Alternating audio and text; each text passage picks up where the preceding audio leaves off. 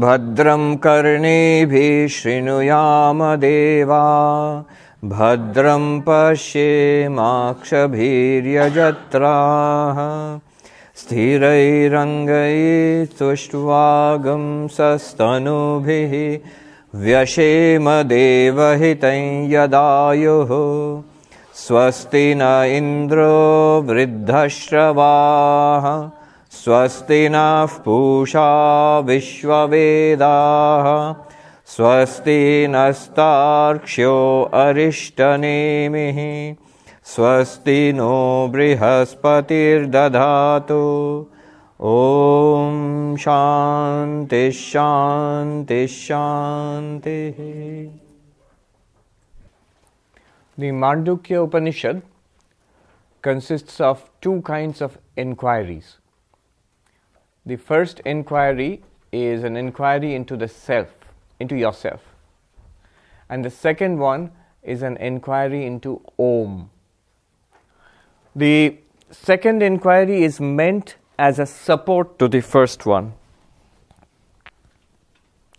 Second inquiry is made as a support to the first one. The first inquiry proceeds in this way. We were told that when you look at yourself, you will find four aspects of the self. The first aspect is found in the waking state, where you and the entire universe that you experience in the waking state are manifestations of one consciousness, are experienced in one consciousness. In the dream, that same one consciousness appears to you as you the dreamer and your dream universe. And in deep sleep, it's the same consciousness which is now experienced as blankness.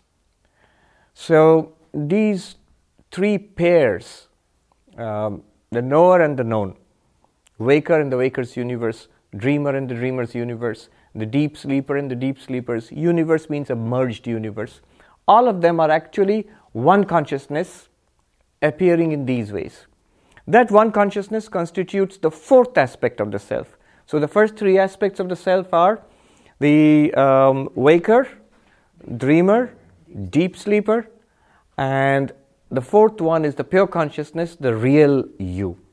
This constituted the first inquiry into the self, and it reached its climax in the seventh mantra of the Upanishad, where the fourth aspect of the self, called the Turiya, literally the fourth, Turiya means the fourth, that was pointed out with a very remarkable text, the seventh mantra of this Upanishad.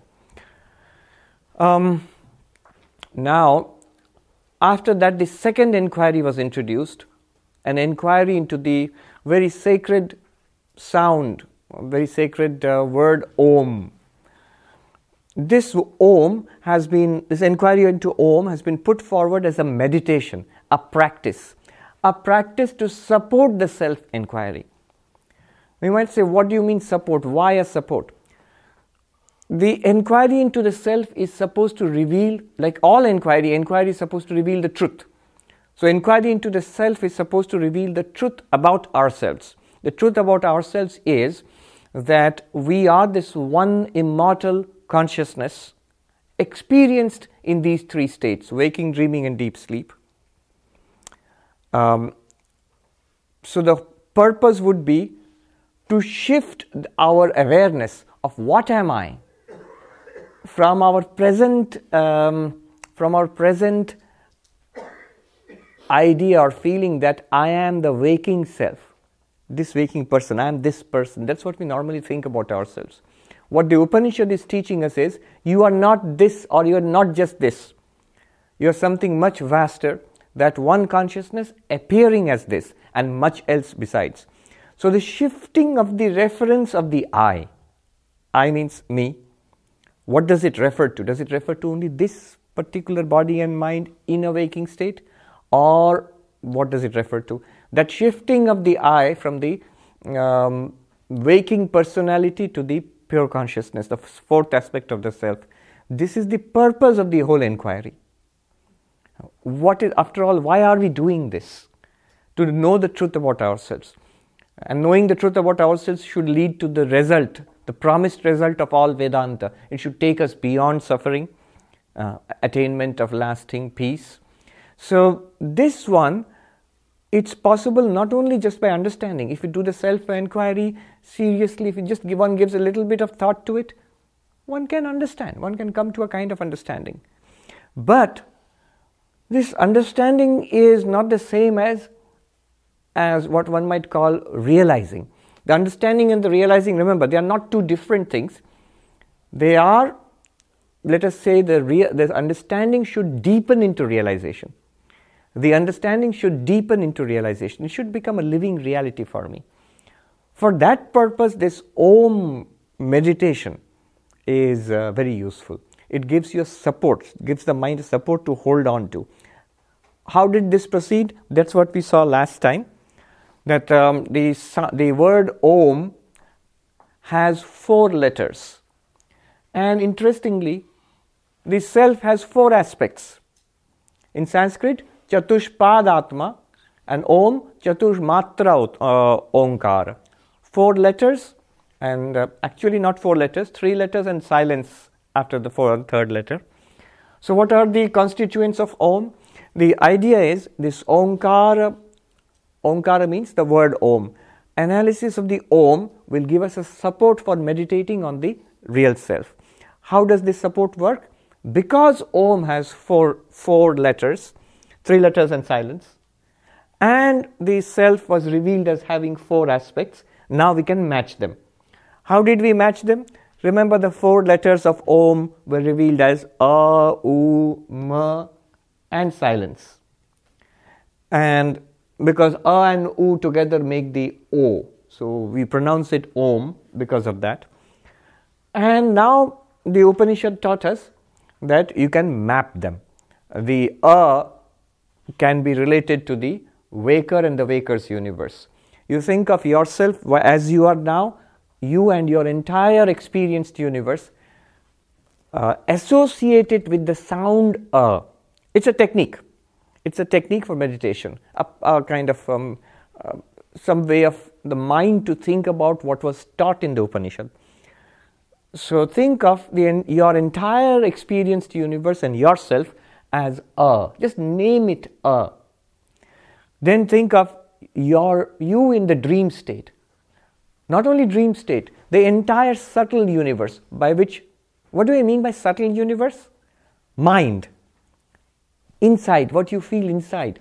Thoughts, emotions, ideas, memory, your internal perceptions, all of it, feelings, all of it. Think of it as U. You, the consciousness associated with that subtle body, which is most evident in dreams. So you, as the dreamer, and your entire dream world, and not only dream world, your entire subtle world, inner world, as U. Just call it U. That U which is in the Om. And then finally the deep sleep experience, where all of the world, the universe, is sort of merged in deep sleep, in the blankness. The differences are not obvious. Just like this room, if there was no light here, all this would be here, but it would not be experienced. It would just be blank, dark.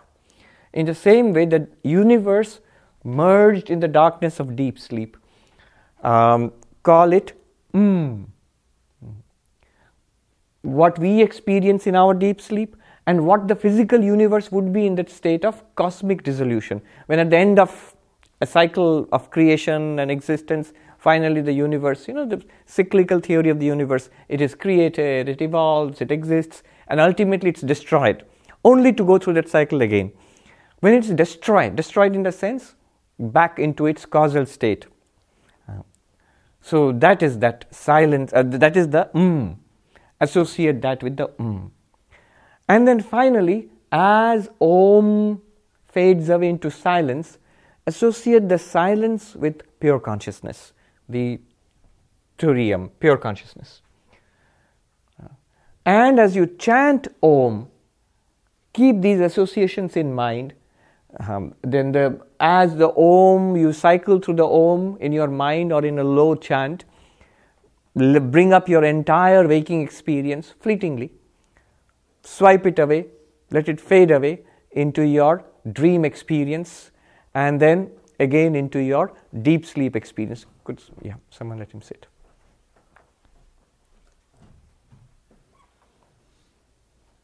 As you keep on doing this, the background consciousness should become evident. It should be, one should get a clarity about it, that it is all happening, it's a play of one unchanging consciousness.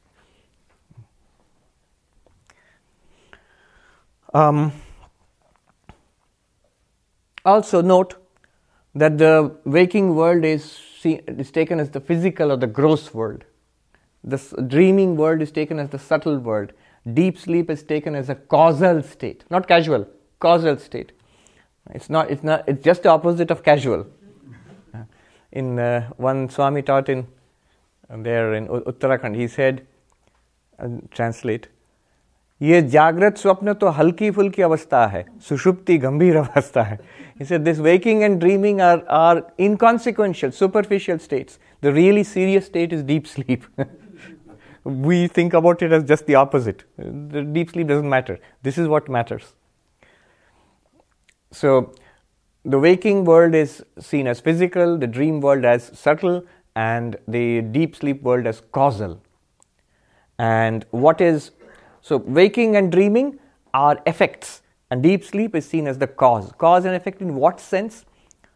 In a sense, think about it this way. Suppose there's a lump of clay, and then it is made into lots of pots. It's an example from the Upanishads. Lots of pots of different shapes and sizes. But suppose the pots do not take shape, and the potter again sort of lumps all the clay back into one wet mass of clay. Now what happened to all those wonderful variety of shapes and sizes? Pots and jars and big pots, little pots, fat pots, skinny pots, and all of that kind of pots. It's all back into one mass. In that sense, that lump of clay is the material cause of all of those pots. In that sense, all of those pots are still there in that lump of clay. The shapes have disappeared, but they all emerged from that. The substance is still the same. In that sense, can we not call that lump of clay the material cause? In Sanskrit, upadana, material cause, the substance out of which everything was shaped. Now think of your deep sleep as the material cause of your waking and dream worlds. Because all the differences that we appreciate here are still there in deep sleep, just we don't cognize the differences. It's like pulling a shroud over your face and not seeing the variety. The variety is still there. So the deep sleep is regarded as a material cause of the other two. Anyway, the point is, gross state, causal state, gross state, subtle state, causal state. What about pure consciousness? It is neither cause nor effect. In Sanskrit, karya karana vilakṣana. It's something that is distinct from cause and effect. It's not the cause of anything, nor is it the effect of anything. In the cosmic level, it is God or Ishvara who is the cause of the universe.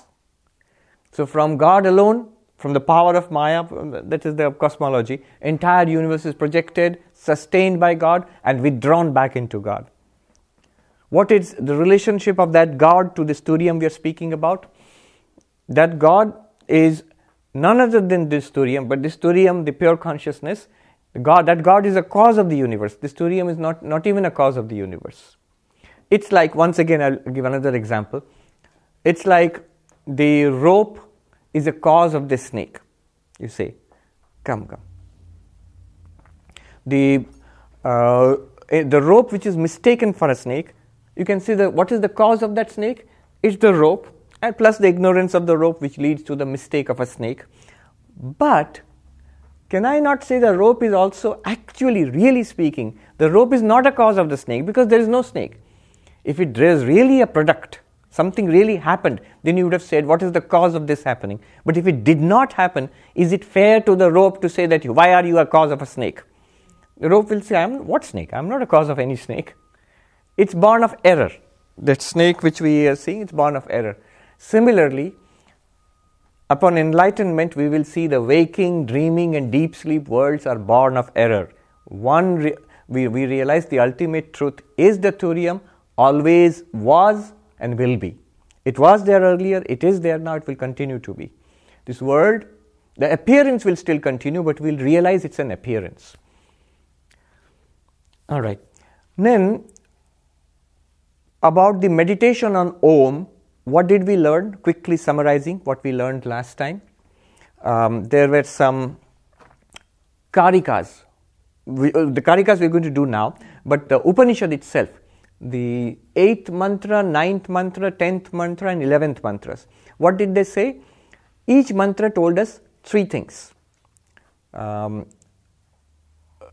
Especially the 9, 10, 11. The 8th mantra introduced the analysis, and 9, 10 and 11 told us 3 things. One is, which letter to match to which aspect of the Atman? Which letter to match to which aspect of the Atman? They taught us a meditation technique. So which letter to match to which aspect of the Atman? Then the second thing it taught us was similarities between the two. After all, why should I say is the waking? I mean, there must be some kind of connection. So kind of connection was told to us. It was said that and the waking state and have the similarity of being Adi and Aptehe. You will see. If you don't remember, then you can look back at the verses. That it is the first, clearly it's the first, and it is pervading.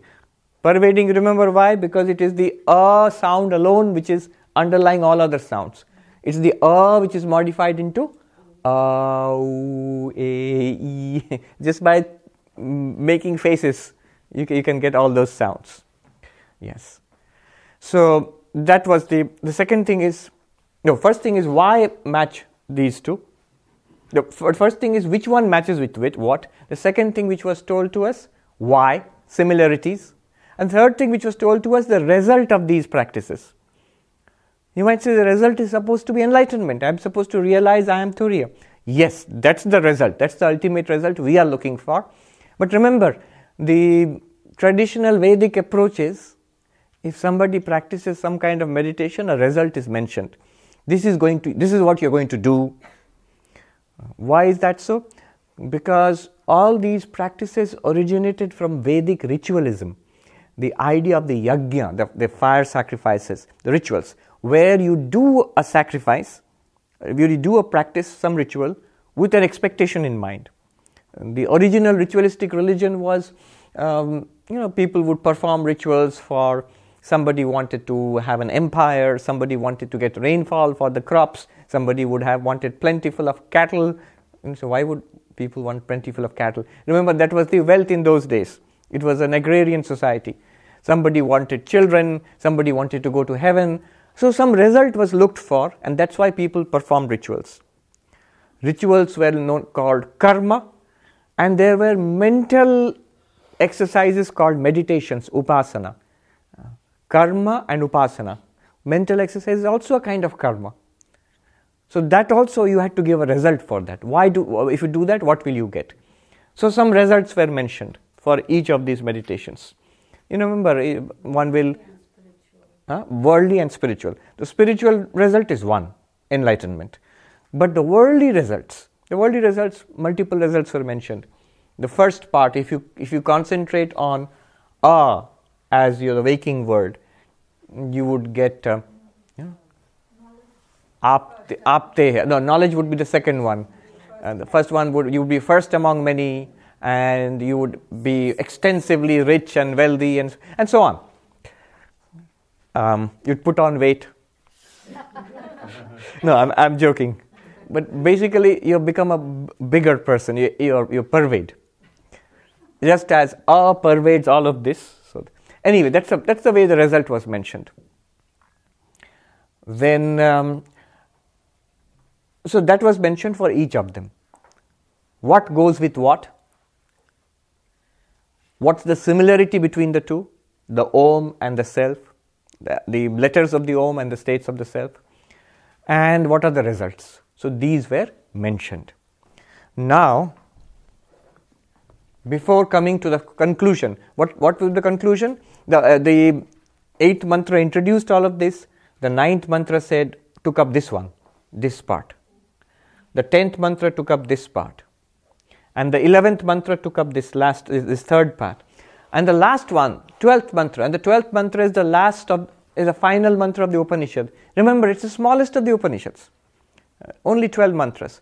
So now we are coming to the 12th mantra, but before that, Gaudapada calls a halt, stop, once in a while. I hope you remember who Gaudapada is.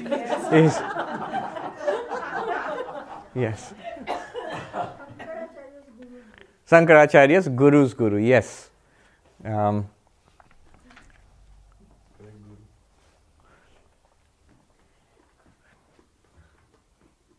was this poetic exchange between Swami Vivekananda and his American disciple Mary Hale. Quite humorous. It's part in it. You can find the poems in Swami Vivekananda's poems, collected poems, where she tried to summarize Vivekananda's teachings, and he humorously pointed out some of the glaring mistakes she made in trying to understand what he had taught. So she said something like, so you say everything is God. And he wrote back saying, unmeaning talk. I never taught such strange doctrine that everything is God. What I meant was, God only is, everything is not. Look at this actually. What is everything? Everything is the entire waking world, the entire inner dream world or subtle world, and its causal state, all of these three universes. The physical, the subtle, and the causal. These three universes are everything. So you're saying everything is God. Vivekananda is saying, I am saying everything is not. God only is. The Turiyam is the only reality. Right? It's like saying, I'll give you another example. Or the classic example we have been using, the three ornaments and gold. Gold which is made into a necklace, which is made into a bangle, which is made into a ring. And the fourth called gold. The fourth, gold. So you have a bangle, a necklace, and a ring, and gold. Now if somebody says, everything, all the ornaments, the reality is all the ornaments, if you say. You will say, no, we are saying the ornaments are not the reality is gold. Another way of putting it would be, suppose the classic example of a rope and snake. So suppose there's a rope, but somebody does not recognize it as a rope. People come, and in a distance they see that rope lying, but they don't know it's a rope. And what happens is, one of them says, oh look, there's a snake. And his friend says, no, it's not a snake. It must be the garland thrown away from the nearby temple, garland. The third person says, no, it's a crack in the earth caused by the last earthquake. So three things they said. What are they? Snake, garland, crack in the earth. And this is actually the classic example. Sarpa, mala, bhuchidra. These three alternatives. Now, would you say, if somebody says, I understand what you are trying to say. The reality is snake plus the garland plus the crack in the earth. And another person says, no, the reality is the rope. None of them. None of them are the reality. The reality is the rope. So that's what Vivekananda was saying. The reality is God. Let's put it in a general sense. Ultimate reality is there. The rest of it is not. Then what is the rest of it? It's that God alone, that Turiyam alone, that ultimate reality alone appearing in all of these ways. Anyway, why I'm saying all of this is because at the beginning of the poem, he writes, in days of yore on Ganga's shore, in ancient days, it's a very old Indian saying. In ancient days, on the shore of the Ganga, there was a Ramayan Katha, the telling of the tale of Rama and Sita. So some people sat and listened to the whole story. It's a long story. They listened to the whole story. And afterwards, they were wending their way back home. And one person was asking the other, that was really nice. But tell me, who's Sita? It's like a fundamental part of the story. How can you not know? It's like watching the entire Star Wars thing and asking who's Luke Skywalker or who's Princess Leia. So, who's Sita? It's like that, making a mistake. Vivekananda said, not that all three are the truth is this. Not that all the ornaments are the truth is the gold. Not that the snake and the crack in the earth or the rope or the garland are the truth that is it's a rope. Ultimately, it's one consciousness appearing in these ways. Yes. So, in your previous, when you were talking about, I'm just trying to understand. Yes. When you were talking about deep sleep as the cause and thurium not being the cause of anything. Yes. But when you give the example of the clay and the pots and the forms, yes. as well as the ring, etc. Golden ring, yes. It seems like the gold is the cause of all. Yes, it is true. That's what it seems like. You'll note, the question is, when you give examples like clay and pot, gold and ornament, in one sense the gold is the cause of the cause means the substance, the material cause of the ornament, and the clay is the cause of the pot. That's why another example is given, rope and snake. There's a difference between rope, snake and clay pot, right? And it used to bother me because the rope snake example seems to be what Vedanta is trying to say. But the clay pot example seems to be rather problematic, don't you think? Because after all, the clay is shaped into the pot, the gold is formed into an ornament, so is pure consciousness somehow shaped, transformed, changed into the world? Is it at all subject to change? But you keep saying it is unchangeable, it is unchanging reality, there is no way of changing pure consciousness. Who or what would change pure consciousness? And what would it even be like, changing of consciousness? Thoughts can change, things in the world can change. What is change of consciousness? The only thing it can become is non-conscious. So, we are back to that question. How do you say that the gold or the clay is not causes of pot or ornament? Do you understand the question? To begin with, Vedanta will say it's a cause. But ultimately it will deny that it's not and say that it's not a cause. And in fact, we will come to that today itself. But let me just answer this. In what sense is the clay not a cause of the pot? In what sense is the gold not a cause of the ornaments? In what sense are the clay pot and the gold ornament examples the same as rope snake? Rope snake is clear because there is no snake at all, ever. But we still say that there's a difference between the two examples because, remember, rope and snake belong to two levels of reality. The rope belongs to the transactional level of reality, our level of reality, and the snake is produced by error. Whereas gold and ornament, clay and pot, all of them seem to belong to our level of reality.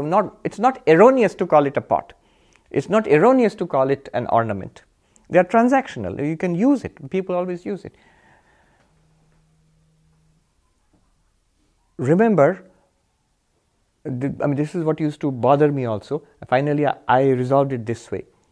When the Upanishads use the clay and the pot example, which they do, the gold and the ornament example, they don't normally use the snake and rope example. When they use clay pot, gold ornament, they mean it in this sense, in a specific sense. They mean it this way. First, I'll tell you the conclusion and then I'll give you the reasoning behind it. They will say there is no such thing as a pot. There is a thing called clay, but there is nothing called pot. There is a thing called gold, but there is no thing called a bracelet. How? How? It's a dependent reality, but how? This will be useful in understanding the 12th mantra also today. It goes like this, the reasoning goes like this. Words are connected to things. So when you have a word, it expresses something. So book is a word which expresses this object. This is the thing which is connected to the word book. You can put in Sanskrit terms, it's called pada padartha. Pada means word, padartha means object. So every pada, every word has a corresponding object or padartha.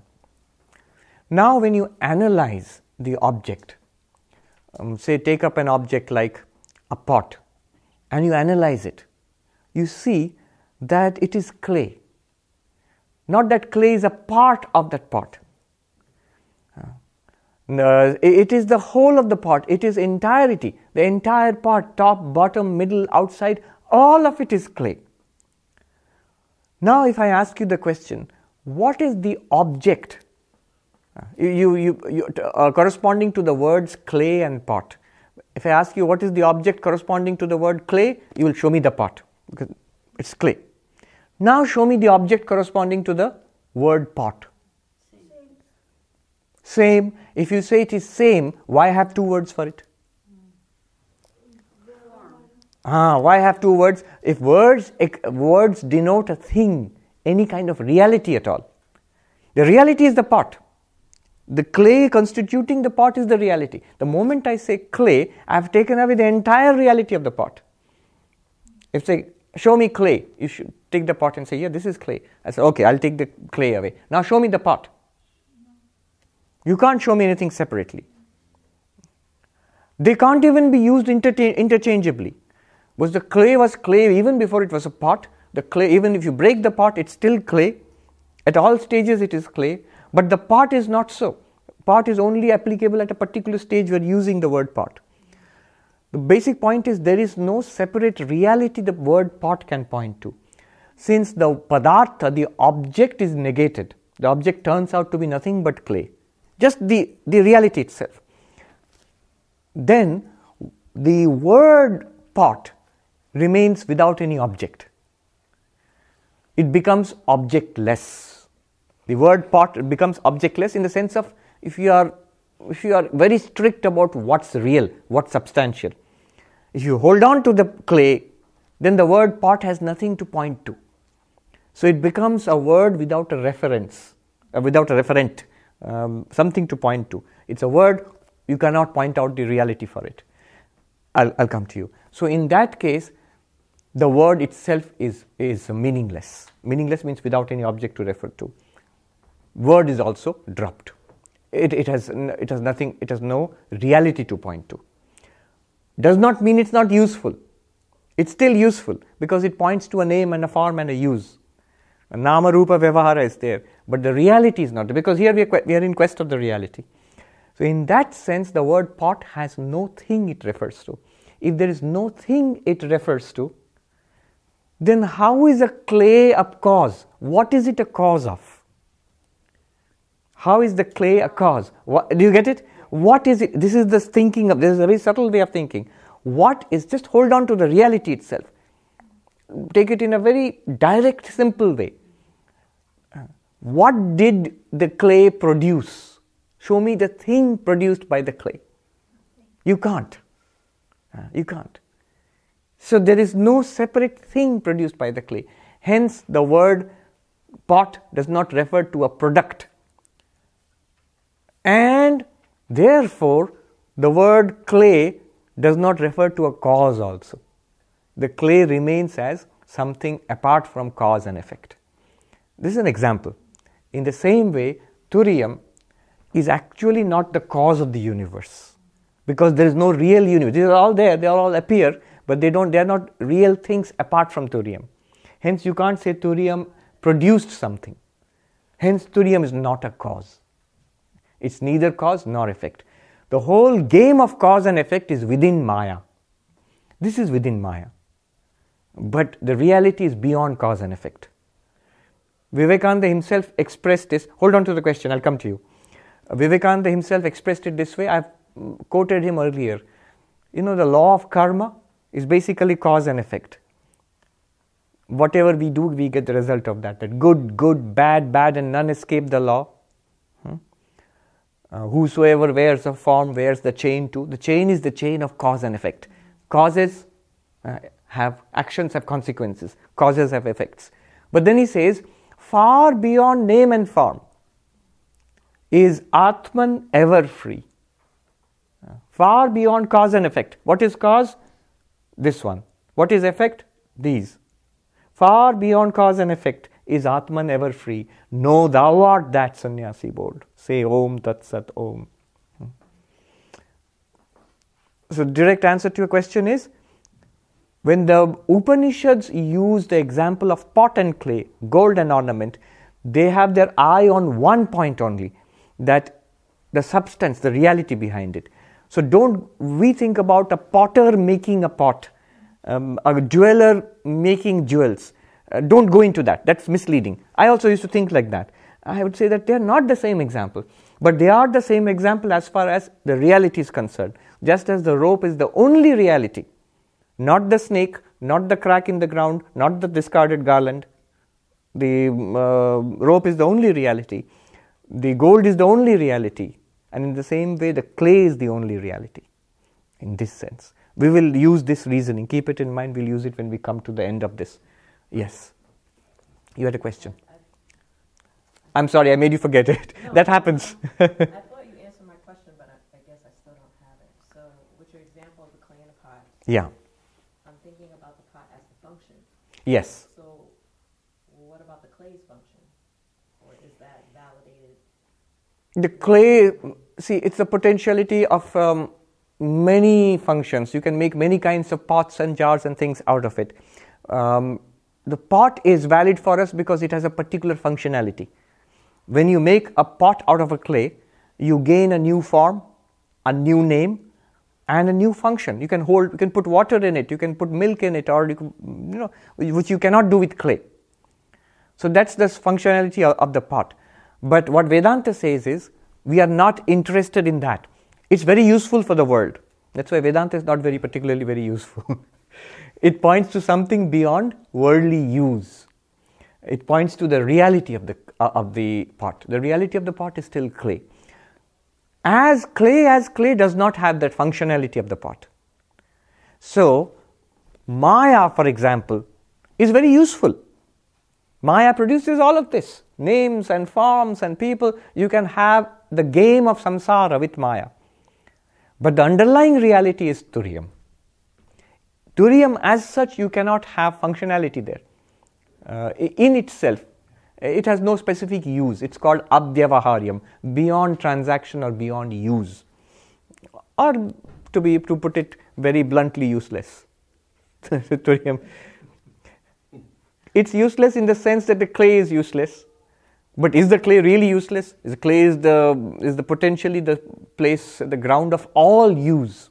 All kinds of things which can be done with clay, that's what's there, potentially. You have to make it. Similarly, Turiya, that ultimate reality, is potentially the source of the entire universe.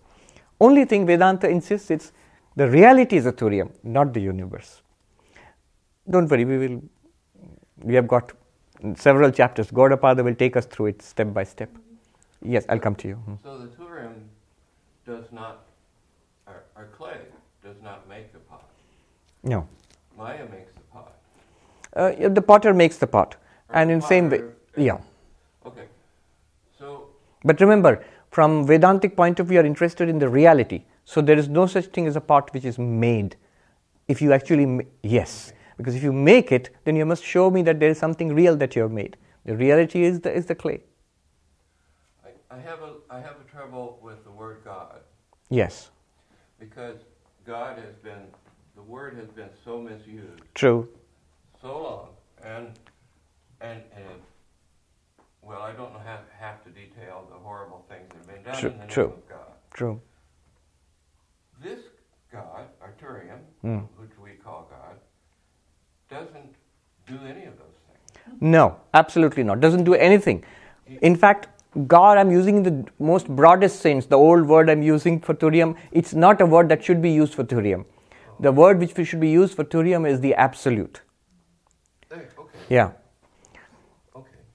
What is God in this entire scheme of things? If at all, the closest that we get to God in this entire scheme of things is the totality.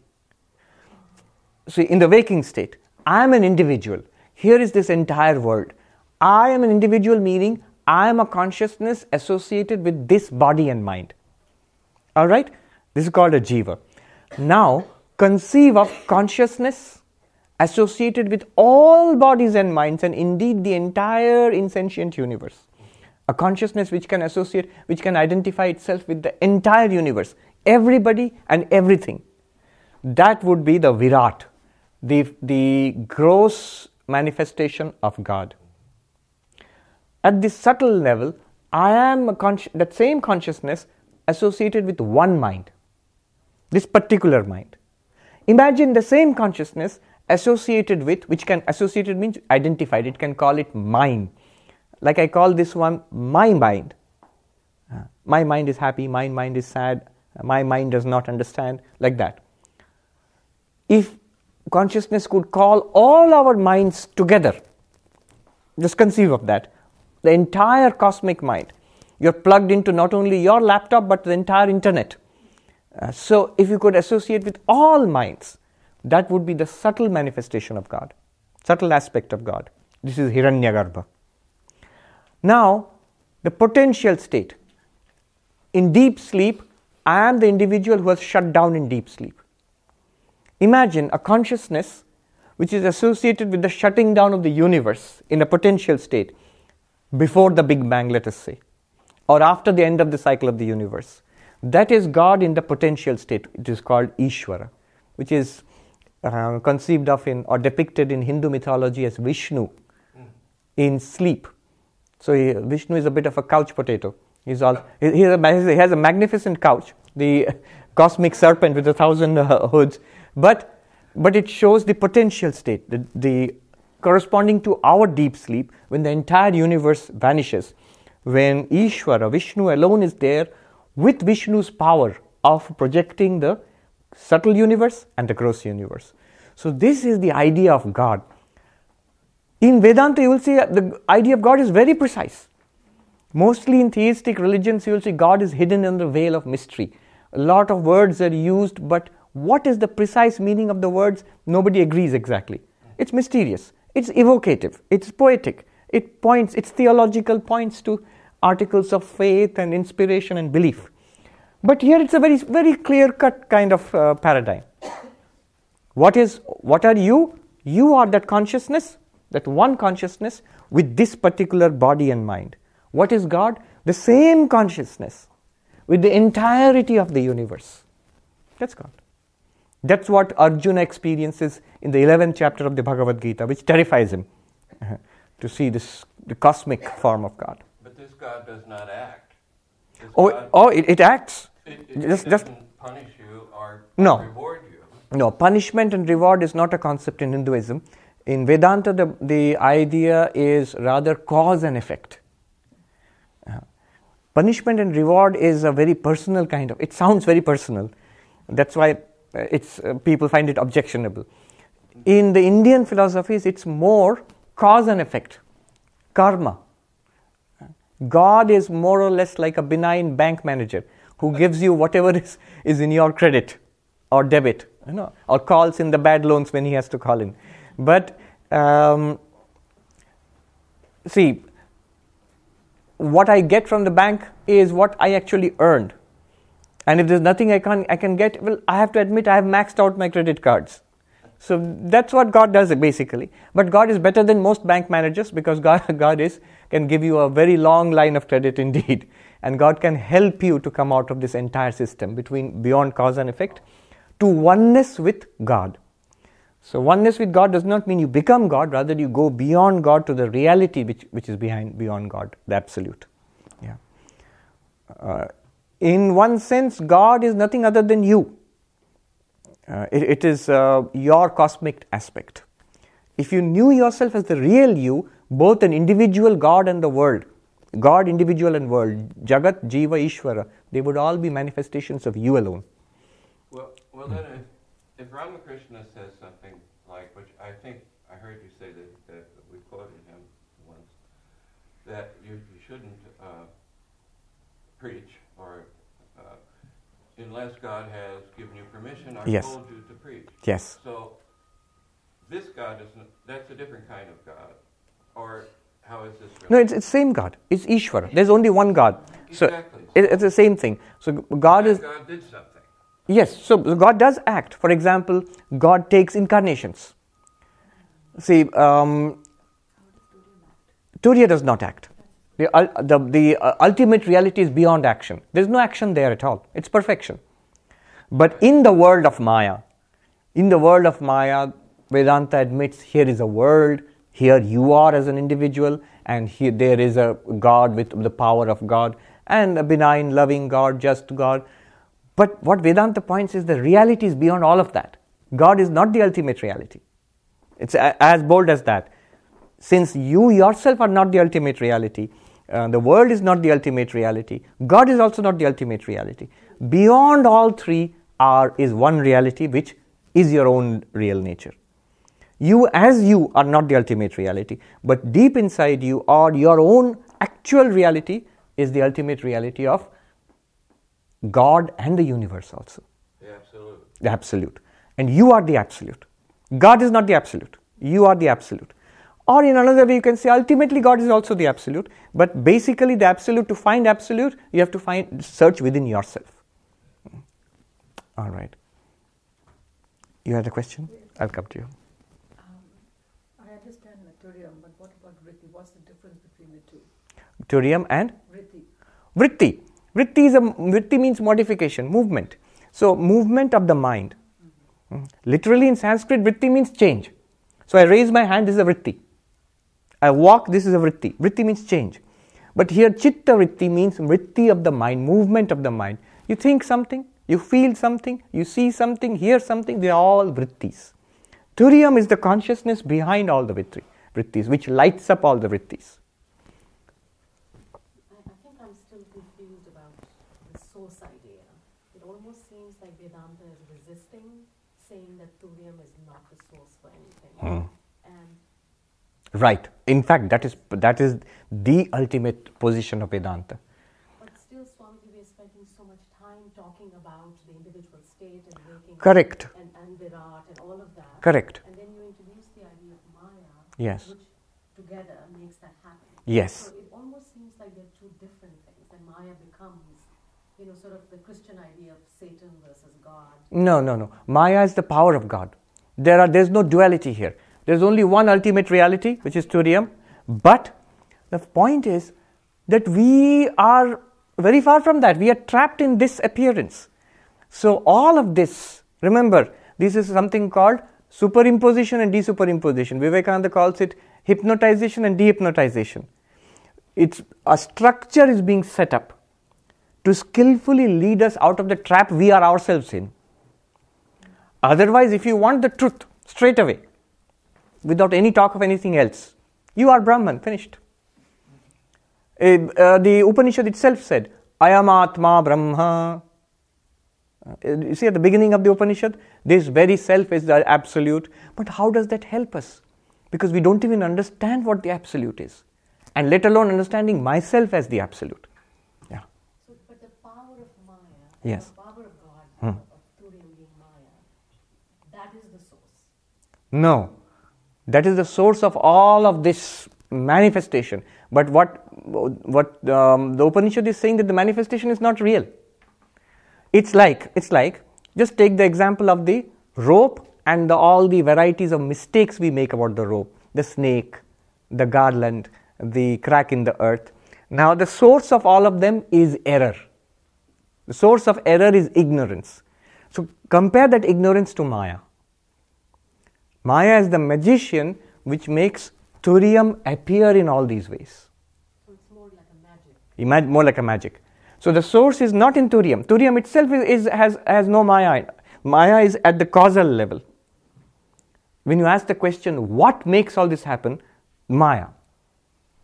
So is Maya real ultimately? No. There's no Turiyam plus Maya. There's only Turiyam.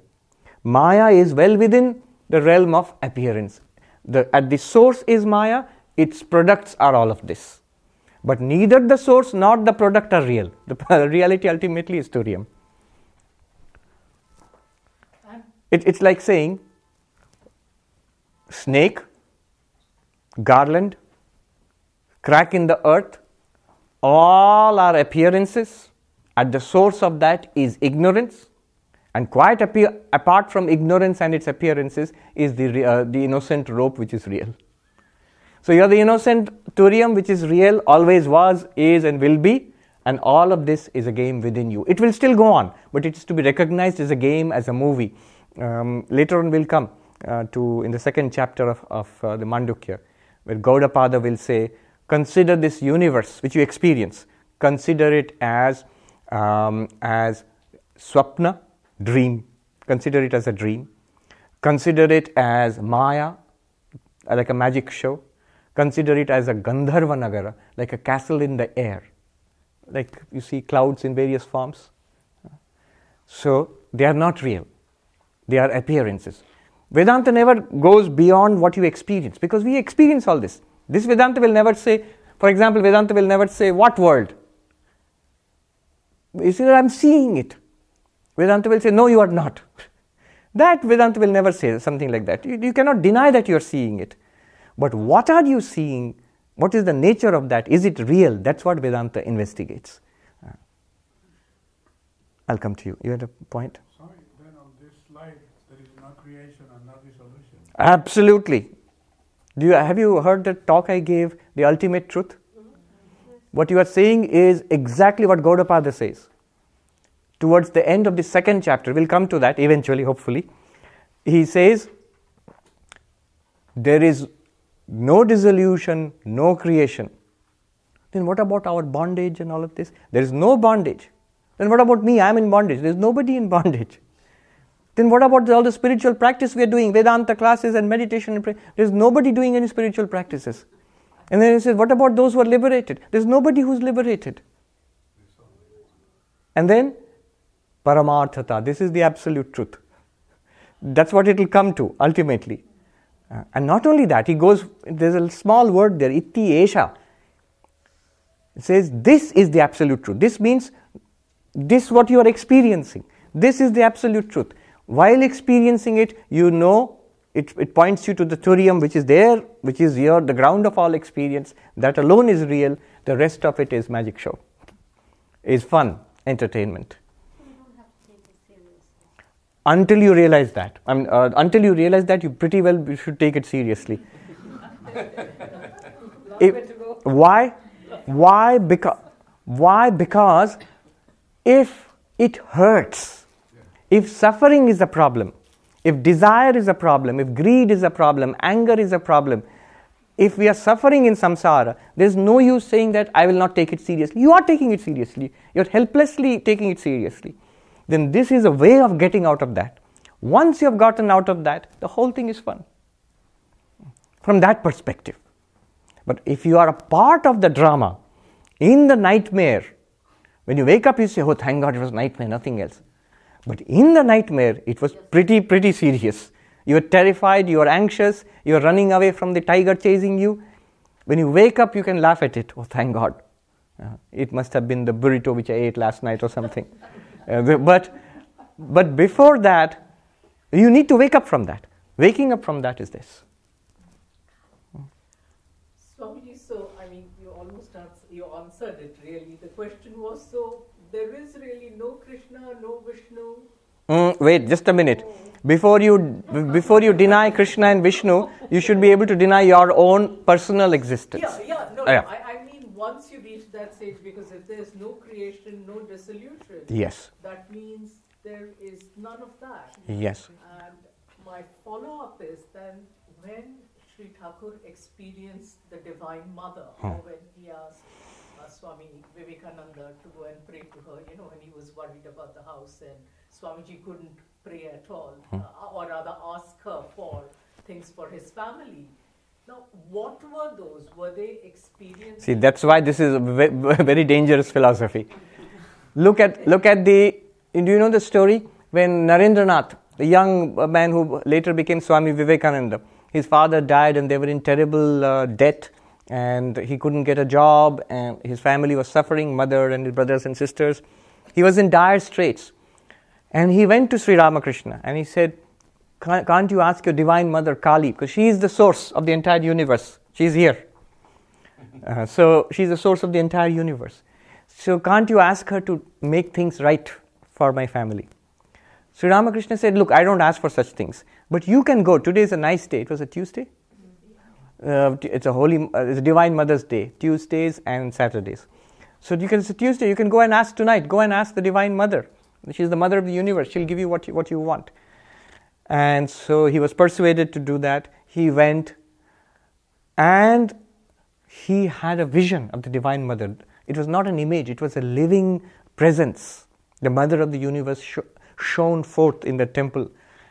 And he asked for knowledge, jnana. He asked for bhakti, devotion, discrimination, viveka, that to know the difference between the real and the unreal, and so on. He came back, overwhelmed by this vision. And he told Sri Ramakrishna. Sri Ramakrishna said, that's all very good, but did you ask for a job and money? And and he said, I totally forgot. Sri Ramakrishna said, you foolish boy, there's still time, go and ask. So he went back a second time. The same thing happened. He couldn't ask for worldly things.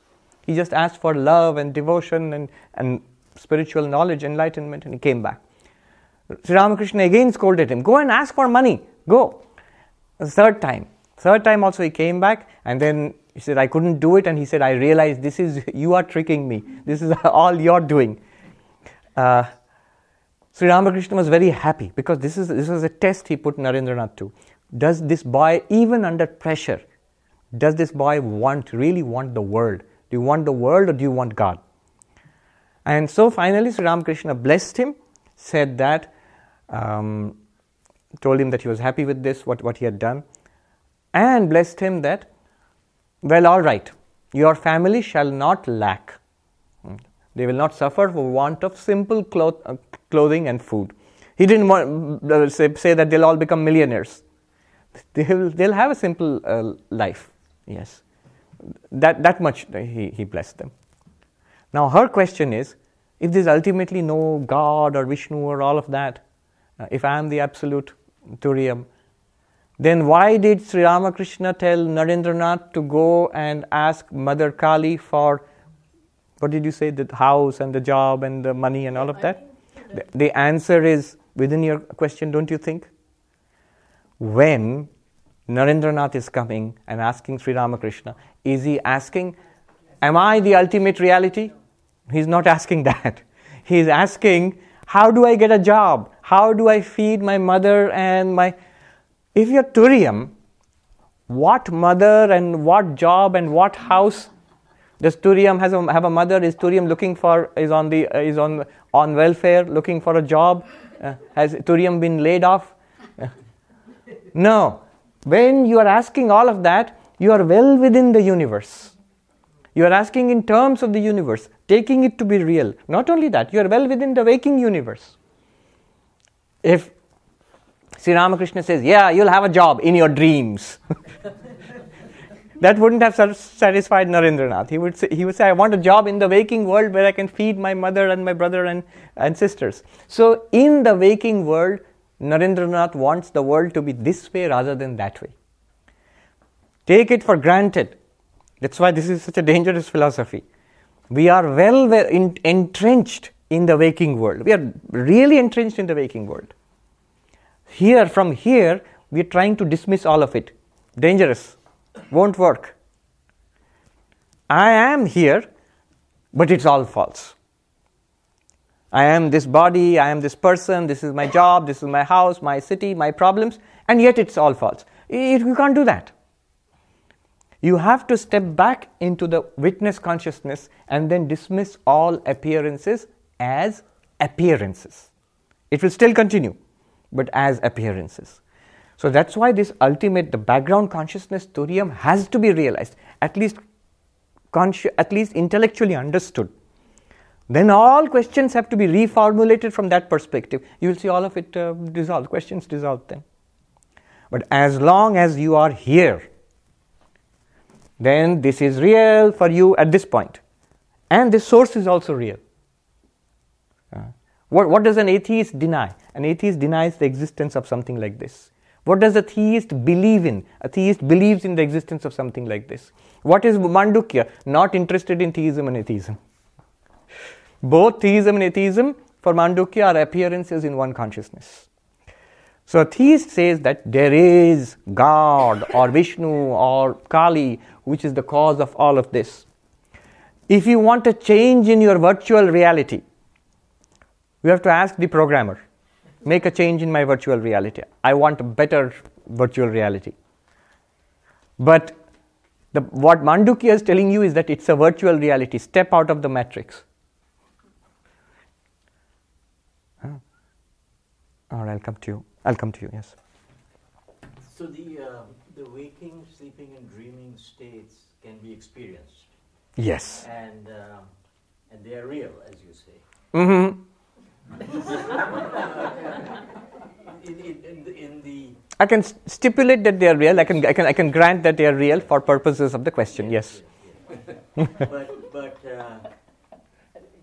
God, as defined as Saguna Brahman. Yes. I cannot experience that. No. So what is the postulate? What is God a postulate in that sense? Correct. You have intelligently pointed this out. I have myself pointed it out on a couple of occasions earlier. I have always claimed that we are moving on the basis of experience and reason, right? Yet there is one thing here which is somewhat a matter of faith. What is God here? You see, that we experience the universe as individuals and as a totality. That's also not beyond reason and experience, because I am a part of this. I can see myself as this body and mind as a part, and here is a total. I can conceive of the totality of all of this. I can even conceive of the totality of all minds, though I experience only my own mind. But I can conceive of the totality of all minds. I am a consciousness associated with the body and mind. That's also part of that's my experience. That's the basis of my experience. Now here is the faith factor involved here. They are saying, the Upanishad says, that just as you are the consciousness associated with that body and mind, and each of us is a consciousness associated with particular bodies and minds in the waking world, there is this consciousness associated with all bodies and minds. You'll say, aha, but how do I know that? You take it on faith. So in that case, would a faithless person not be able to realize Turiya? Absolutely not. There's no problem, because ultimately the God which you are taking on faith, suppose you don't believe in such a God, though it's pretty eminently reasonable. If there is the individual and the total, and the individual is associated with consciousness, it's quite possible, at least the possibility is that the consciousness might be associated with the totality. But supposing you say that consciousness in my experience is associated with me, at the most I can extend it to all of you. Consciousness is associated with each of you. But there is one consciousness associated with all at the same time. I choose not to believe in such a thing, because it would be a matter of faith. If you say that, if you take that position, still it does not prevent you from realizing the Turiya behind yourself. Right? But this is taken into account. First of all, Vedanta firmly believes that there is such a God, though ultimately dismisses that God also. And if you do not, what about all those people who believe in God? Then their question about God still remains as unresolved. Where is God in this whole system? So God is given this portfolio in this whole system. You are in charge of the totality. I am here with the individual. You are in charge of the totality. It's definitely, let's be honest about it, it's a matter. There is an element of faith involved in it, strong element of faith. But the beauty about the Advaitic approach is, ultimately nothing much hangs on that. If you are going to be religious, then it hangs on that. Then all of religion depends on that faith. All of theistic religion depends on that faith. If you are going to be a Buddhist or a yogi or a Sankhyan, not really necessary. But does religion get you to Turiya? Religion is enormously useful. And the core of religion, if you take Mandukya Upanishad as the core of Vedanta, of Hinduism, in that sense, yes. Suppose you take the Mandukya by itself. And so religion is like a philosophy of... no, the Mandukya is the philosophy. Right? Mandukya is the philosophy. It's the philosophy of religion. It is I would say, it is the core philosophy of Hinduism, and I would extend it further. this Vedantic framework which we are giving, Vivekananda believed, and I think it's pretty reasonable to say, it is basically the underlying rationale of religion. What is ultimately religion trying to do? It's basically this. Now it's clearly, very clearly stated here, in this way, in a very stark way it is stated here. In principle, if I did not believe in God and theistic religion, that's what you're basically asking, would it do me any harm? You would have to disregard part of Mandukya, but that part of Mandukya is not the essence. Still, your experience of waking, dreaming and deep sleep and Turiya would remain the same. That remains the same. It is not affected so much. But that's only in principle. In practice, it makes a huge difference. Because even Mandukya Upanishad would say, the preparation necessary for realizing this Vedantic truth, that I am the Turiyam, the preparation requires purification of mind, it requires unselfishness, concentration, all of which are given by religion. The initial preparation towards Mandukya. Here we have jumped to the top of the mountain. The entire base, camp and everything is conventional religion. You have to be, suppose I don't believe in all of that, but I am a moral person, I am a pretty concentrated person, I have a clear mind, will it help me? Then it's all right. Moral, focused, clear thinking, willpower which I can exercise and bring my life under control and discipline. If I've got all of that, then I don't need the preparatory things. Yeah. Once I'll come. All right, that's the last question. We have not started today's class yet. Yes. Swami, you've actually elaborated on some of my questions, but just to ask you a couple of things that are still not clear. When Thakur spoke to Swamiji and said, go to the Kali temple and pray, and you will have the vision of Kali. In the construct that we have defined over here, as defined by Mandukya, what is that vision? What is that vision? Is this one? Ishvara? How are you getting a vision? Who is making this vision happen? Is this all in the mind? No. Remember, all of this is not just in the mind. The mind is very much part of it. All of this is in Turiya. The mind is very much part of it. It's here at the subtle level. Beyond the subtle level is the causal level. At the causal cosmic level is Kali, the Divine Mother. So what is the vision of Kali? What does that mean? Or when in the Gospel he says, by God's grace anything is possible. Yes. What is this God's grace? This one, Ishvara, consciousness associated with the entire universe. In this construct, that's not real. That's what we just... Yes. So it's not real, then Turiyam alone is real. In that, in the Turiyam paradigm, God, God's grace, anything possible, none of those words have any relevance anymore. In the Turiyam point of view. So suppose you say, I'll reframe your question. Suppose one really does realize that Turiyam is the reality and I am that Turiyam. Then would all of these words of Ramakrishna have any meaning? No. That's your question. Now, right. So, from the person who has realized that I am Turiyam, that person, how would that person look upon the world and God as appearances in the Turiyam that he is? I am Turiyam, not as the person. I am the ultimate, the absolute existence consciousness bliss. In that existence consciousness bliss, it appears as so many individuals, including this individual. It also appears as the totality associated with all of it as God. All those appearances continue. And as an individual in this entire appearance, I could still have devotion to the cosmic aspect, because all of it would be me also, you know. It's not a separate movie which I am watching.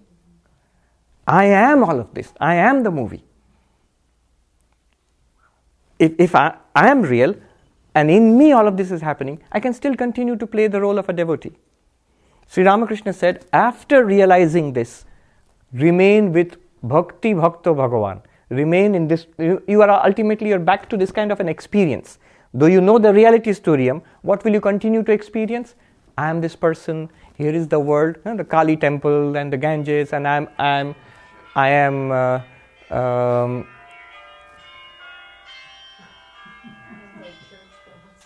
yes. Yeah. No, that's God. that's a protest from God. In spite of what all you do, I'm still around. Jesus Christ. All right. It's not like I woke up from a dream and all that is gone now. So the God in the dream and the world in the dream and the person in the dream all are falsified. I have nothing to do. No. All of you, all of that is still appearing, and it's all you, the Turiya. So you can continue to play the game. Not in the sense of falsity. You can continue to play the game as identification with Turiya and sense of oneness. Then the individual, which I find myself back into, can remain as a devotee of God also. That's hard to grasp. Or, okay, just tell me this, and then you will see how it falls into place. Suppose you realize that you are the Turiya, which itself is now, you are back again in this waking world. You realize that you are this Turiya, but by realizing that Turiya and then experiencing the waking world, what will happen is that you will see that I am the consciousness which is now appearing as this entire waking universe and as this individual. That will be your knowledge, understanding of the whole situation. Very clear. All right? Then as the individual being, what would you now try to think of yourself as? Earlier, you're thinking of yourself as Deepak, this person, son of so-and-so, born in such and such place. This is your life story as Deepak. Now you realize the Deepak persona is there, but behind it is your real nature, Turiya, which alone is appearing as Deepak and Deepak's world. Now what would you say? What would be the honest understanding about yourself? I am, fill in the blanks, I am Turiya, I am existence, consciousness, bliss. All of these would be true to you then. Not only an interesting philosophy, but true. Right? That I, which is saying that, isn't that a function of the mind?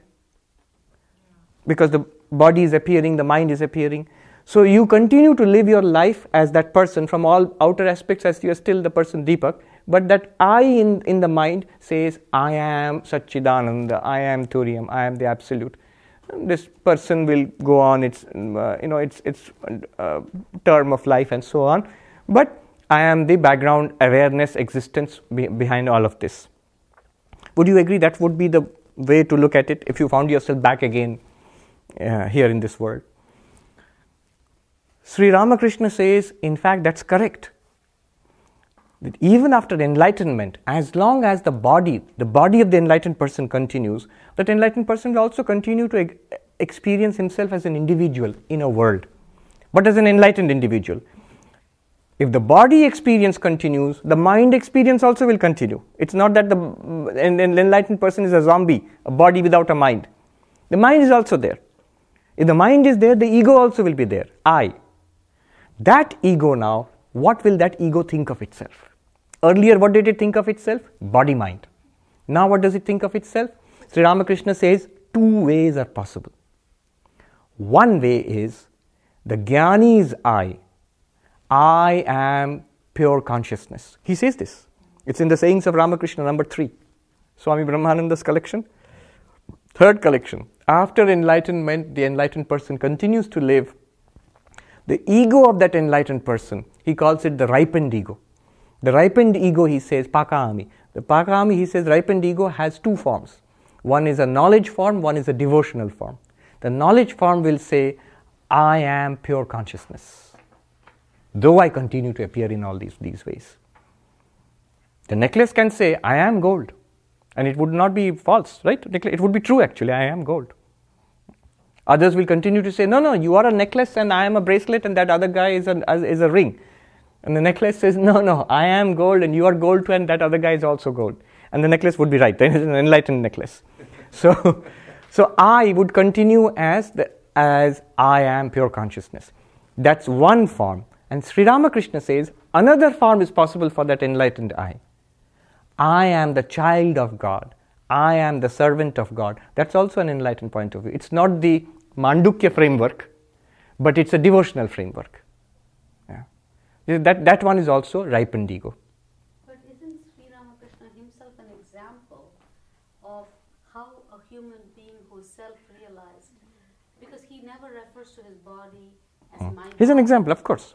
Of course he's an that's example. how- That's an example of how a self-realized soul Yeah. will live in a world. True, but remember, here we are taking a particular paradigm. That's what he's asking is, from this paradigm, it doesn't seem to make sense. Sri Ramakrishna, after enlightenment, he says, I am the child and Kali is my divine mother. Because this paradigm says, I am Turiyam and Kali is an appearance in me. Right? That's what he's asking. So from this perspective, you will continue to live as I am pure consciousness. Ramakrishna as an avatar embodied the entire spectrum of enlightenment. It can be in many ways. This is not the only way. Though in Mandukya class we will insist this is the highest. A devotee of Krishna or Kali would say, "Fu to your Mandukya. I am the child of the divine, or I am the devotee of Krishna. I am Hanuman, the servant of Rama." So I don't care for your waking, dreaming, and deep sleep. So that's a devotional approach. And Sri Ramakrishna says both are correct. There's no problem with either of them. Can we, yeah. Where you say, I am Turiyam and Kali is an appearance in me, why cannot it be that Kali is also Turiyam? Kali is also Turiyam. Then the world is also Turiyam. But if I am Turiyam, then, in that sense, of course, Kali is also Turiyam. That is true. Kali is Turiyam. But if you say Kali as the creator of the world, as a deity, the absolute appears as Kali. In that sense, my ultimate reality is none other than Kali. Kali and I share the ultimate reality. But his question still stands. In this point of view, you would not say I am the child of Kali. Yeah. But from a devotee's point of view, you could easily say I am a child of Kali. Yeah. So it would continue. But this is one framework. Okay. That's why I remember when Sri Ramakrishna, I say he embodies the entire spectrum of spiritual realization. That's why if you try to put some other part of the spectrum into this, you will find a contradiction, a clash. This is one way of looking at it. Appreciate it for its own sake, in its own merits, and then we can match. Yeah. Suppose you take someone like Ramana Maharshi. He will easily fit in this paradigm. Because he embodies a particular kind of realization. Totapuri, very well. Totapuri, you see how he resisted the whole Kali paradigm. But Sri Ramakrishna, you see how smoothly he moves between all paradigms. That's the sign of the avatar, because he sees it, the whole thing. He told the story of a people who passed by a tree and they saw a wonderful creature, and they came back to the village and said, "Oh, there's a tree and there's a fantastic creature which lives on the tree and it's green." And his friend said, "I saw it, but you're wrong, it's not green, it's red." Another friend said, "But I saw it too, but it's not red or green, it's yellow." Then they went to the tree and they found one person living under the tree. So they asked him and he said, "Yes, there is such a creature which lives here. It's a chameleon. And you are all right. It is sometimes green, sometimes red, sometimes yellow, sometimes it's colorless. Beyond all qualities." And all of them are true. So meaning thereby Sri Ramakrishna is the person who lives under the tree. But if you see it in any one of its colors, you are free. It's done for you. This is the colorless way of seeing it. All right, let's quickly do a little more. Let's go into the Karikas, which follows the Upanishadic mantras 8, 9, 10 and 11. So the Karikas, Karika number 19.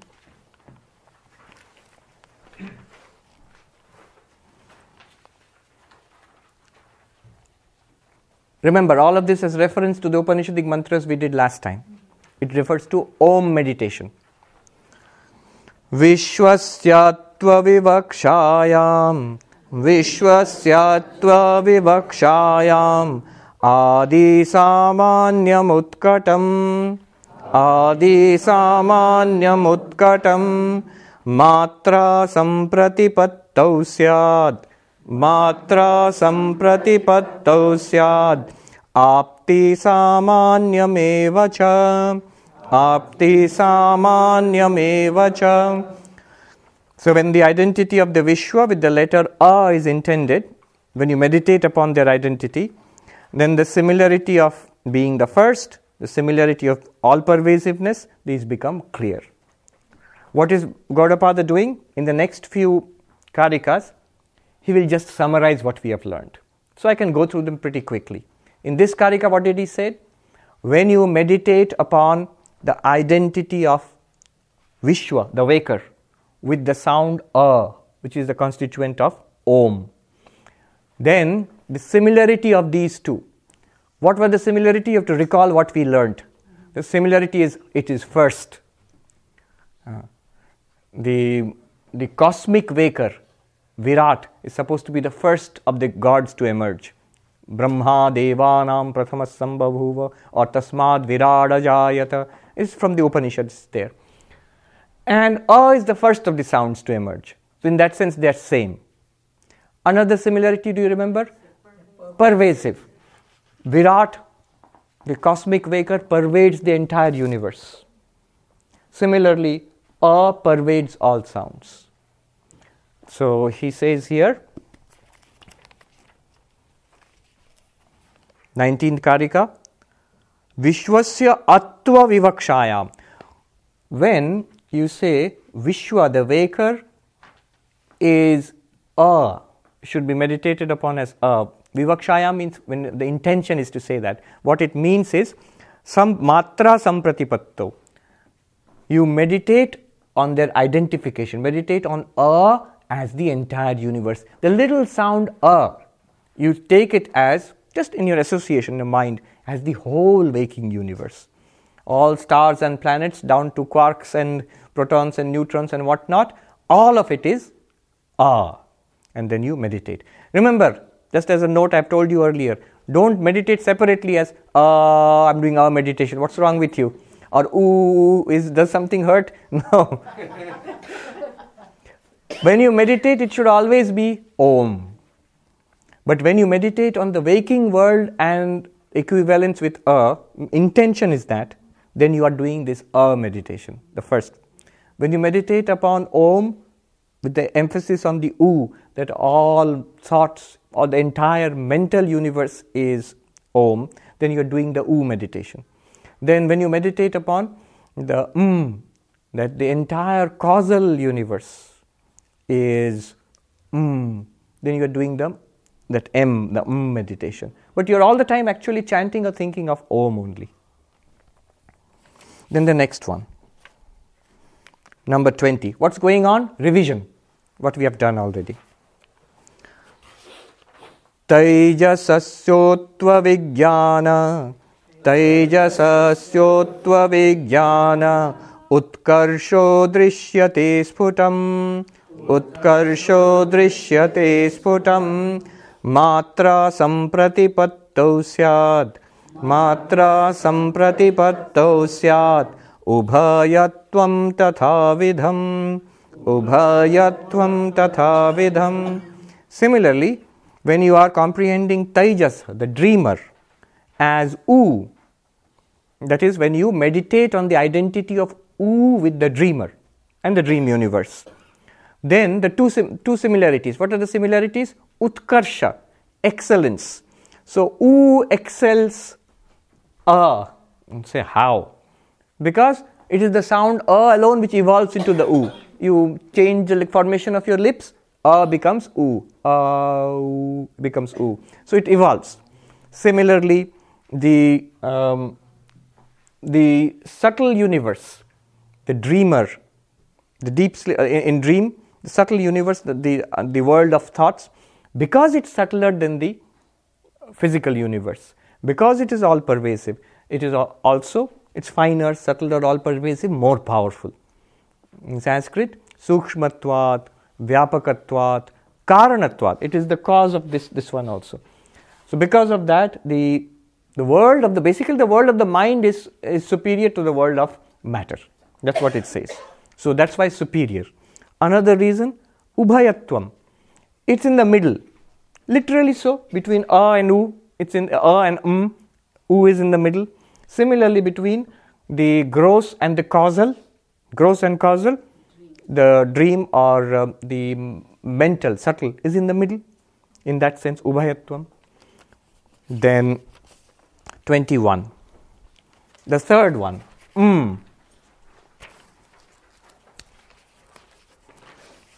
Why all this talking? He's preparing us for silence, which is coming here last. Makārabhāve prājñasya, makārabhāve prājñasya, mānasāmānyamutkaṭam, mānasāmānyamutkaṭam, mātrāsaṃpratipattau, mātrāsaṃpratipattau, layasāmānyameva, layasāmānyameva. When you're speaking about the deep sleeper and its identity with that means when you're meditating, sampratipatti means meditation, meditating on the identity of deep sleeper and two things become clear, two similarities. Do you remember what were the two similarities? One is miti and one is apiti. You remember from the 11th mantra. Do you remember the measuring cup? Unforgettable example where all the measures of rice being poured out, it disappears into the cup and then comes out of the cup. Similarly, consider the deep sleep as a cup into which waking and dreaming disappear, and when you wake up they again emerge, waking and dreaming emerge. So deep sleep is like a measuring cup in that sense. And is also like that, because if you look at it that way, and they disappear into because you close your mouth. And when you open your mouth, again and come out. So like a measuring cup. Miti means measure. Mana here means miti or measure. And then the other similarity is laya. It's the point of dissolution. It merges back into deep sleep. Waking and dreaming, if you look at deep sleep as cause, it all merges back into deep sleep here. And then again it emerges when you wake up. Similarly, all sounds, they merge back into and then when you start speaking, they all seem to come out of. So is the point of dissolution of all sounds. Here is a slight technical point I'll point out. It's not important. If the question doesn't arise to you, then the answer is not important, but they thought of many things. See, the question of dissolution or merging back or whatever you call it, the understanding in philosophy, in Indian philosophy was, the cause is always the source of origin and also the place of dissolution. What does it mean? From clay it comes, the pot, into clay it goes. From gold it comes, the ornament, into gold it goes. From water it comes, the wave, back into its water nature it goes. So things come out from their cause and go back to their cause. Coming out of cause is called creation. Going back into the cause is called dissolution. This is a very profound thing. This is why the Hindus always believed in not the creation and destruction of the universe, but the projection and resolution of the universe. Right? Manifestation of the universe.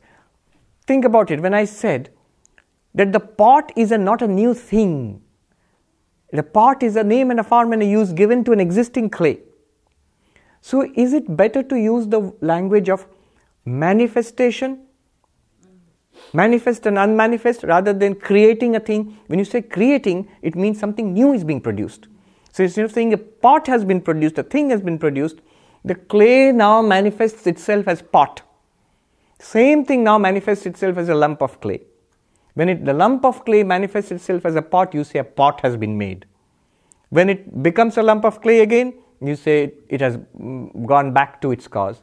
Similarly, in Hinduism, in all the Indian philosophies, the cyclical idea of the universe, Ishvara exists with Maya. Again, we are not talking about Turiam, we are only limited here. So, Ishvara exists with Maya, that is the unmanifest state of the universe.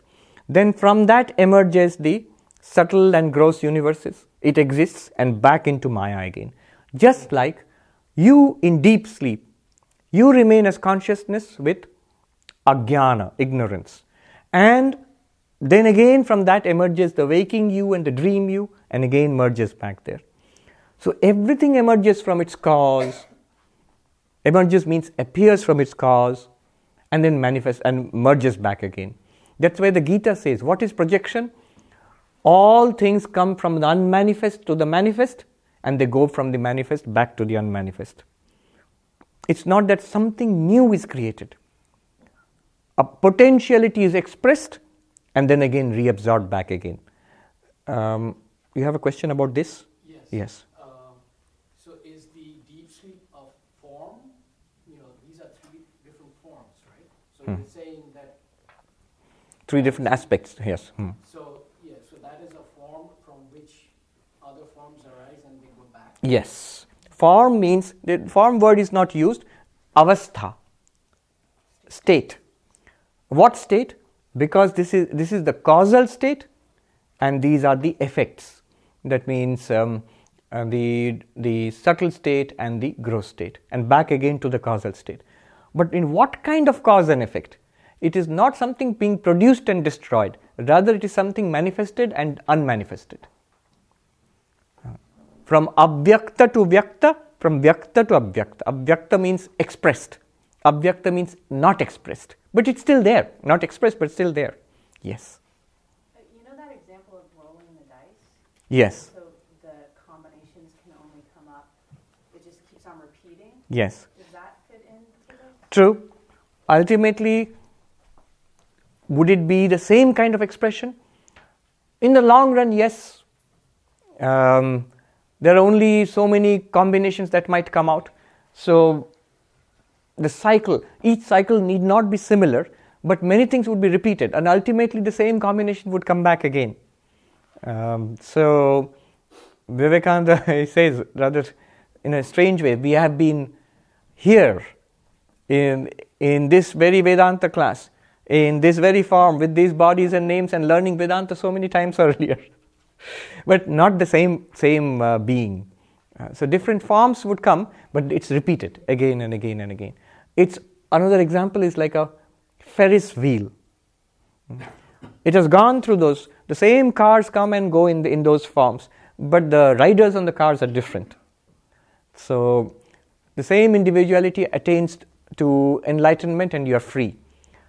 But it does not mean that there won't be other manifestations, other universes with other Manhattans and other Vedanta societies and other people coming. It will keep on happening. That's Maya. Is this what you wanted to ask? Yeah. There's a book. There's an infinite aspect to that. Yes. There's an infinite cyclical aspect to that. It rotates in a loop. But again, Mandukya, you will say, not interested. What Mandukya says, what is the reality behind this? Is that the reality? Mandukya says, no, that's not the reality. Then what's the reality? This is a tremendous idea, a really grand idea. But it's also not the ultimate reality. The ultimate reality is Turiam, which is you. It's in you all this cycling is going on. And the cycling is not real in itself. It's not a real substance. The substance is you. That has to be realized. There's a book I read, The Unbearable Lightness of Being. Yes. Does he talk about Milan Kundera? Does he talk about the continuous? Yes. Unbearable lightness of being. I think Nietzsche's picked up on this idea. Yeah. That this continuous cycle is possible. But if it's real, then it's horrifying. No exit. Then you are trapped in this. You're bound to repeat it again and again and again forever. The good news from Advaita Vedanta is it's not real. It's entertainment. It's endless repetitions of the same sitcom. TV serial. You're going to repeat it again. Reruns again and again. Yeah, but it's you also. It's your own reality. It's a very grand vision of the universe. It's the ultimate in recycling. Nothing is wasted. It's all taken back and then put forth into new universes again.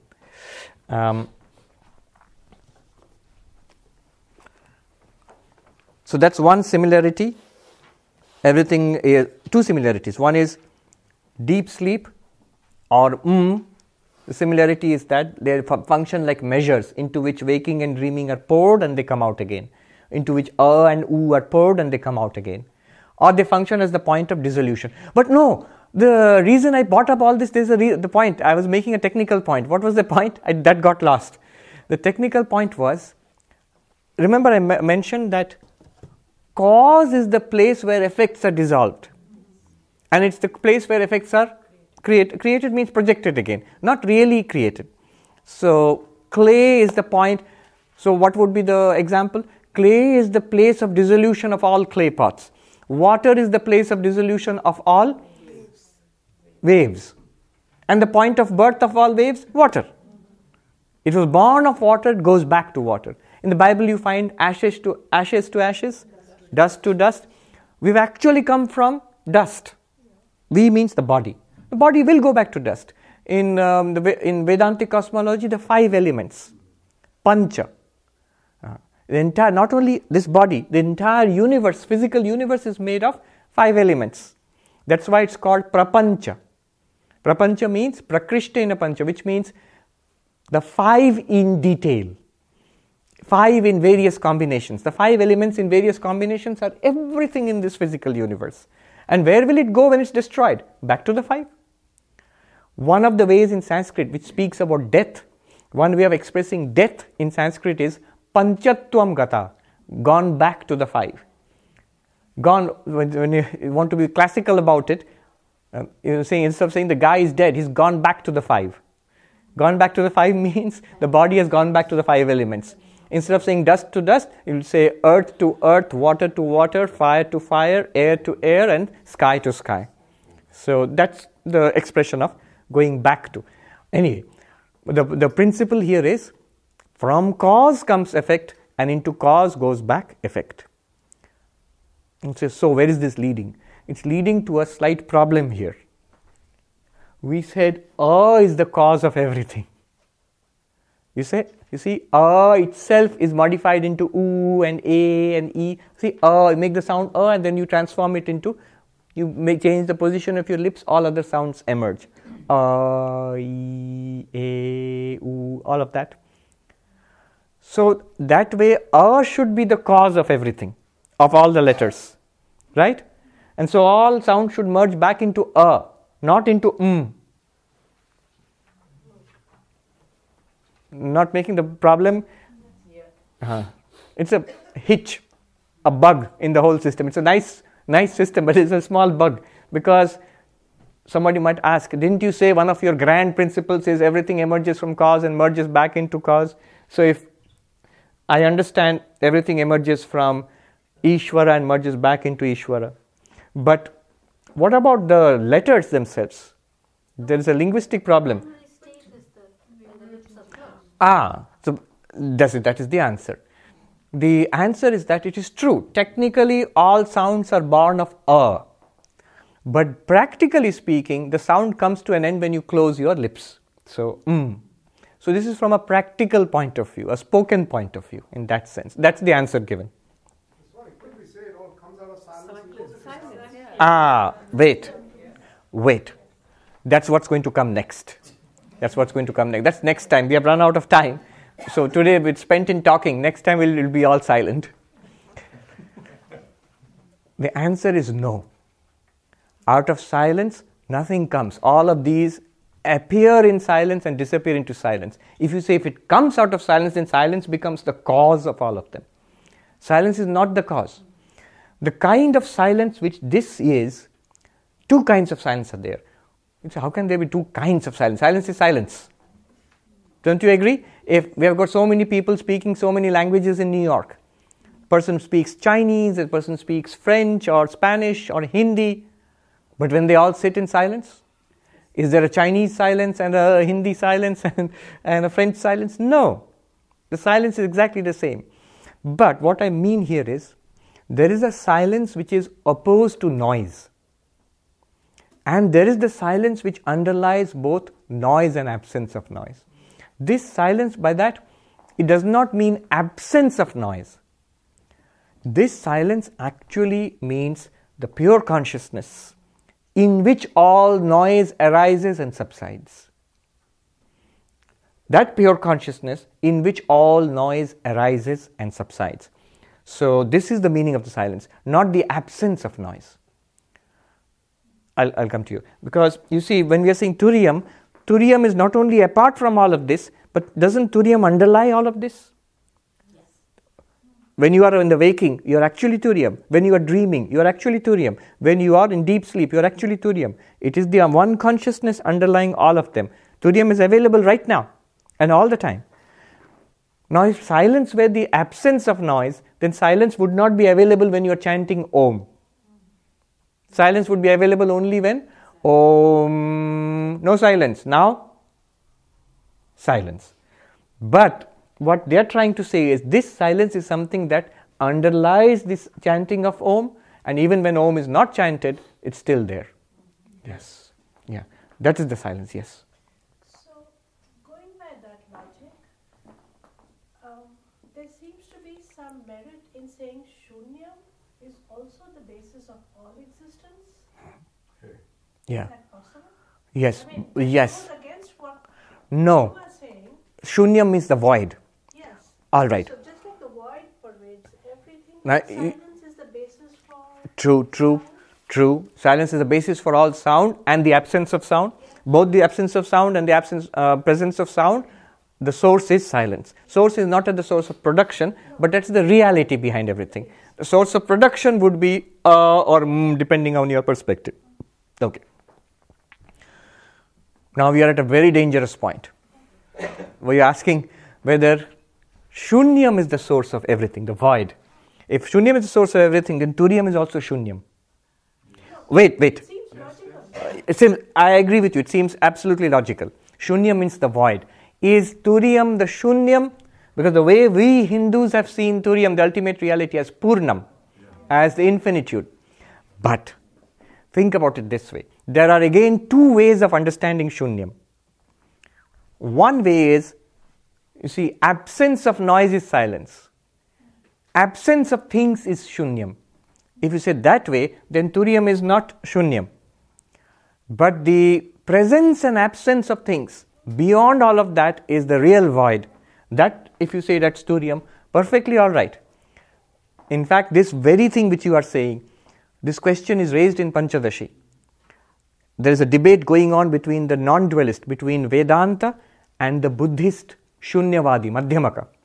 A debate is going on. I'll tell you. It's, I think, in the second chapter itself. I'll just tell you. At that point, the debate comes to a point where the non-dualist says to the Buddhist, if you say that your Shunyam is beyond the manifestation and the unmanifestation of the things of the universe, is something beyond that, then we will say it's just another name for Purnam, for Turiam. Our difference is only in name. What we call the full, you are calling the empty. How is it possible? Logically, it's perfectly possible. See, the Turiam in itself, it's like saying the gold, for example. Is the gold an ornament? No.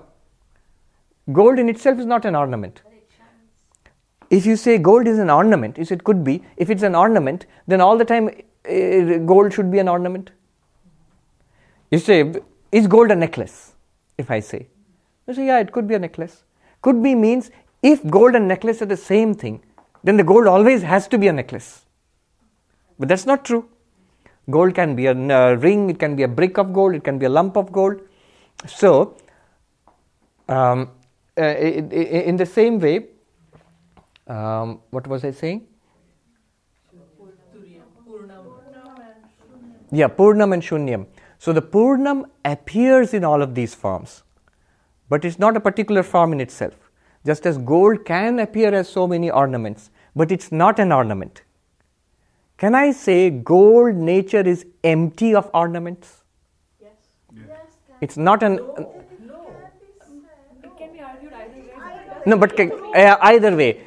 So can I say that? No? Yes. It is one way of saying it. You can say it. You can.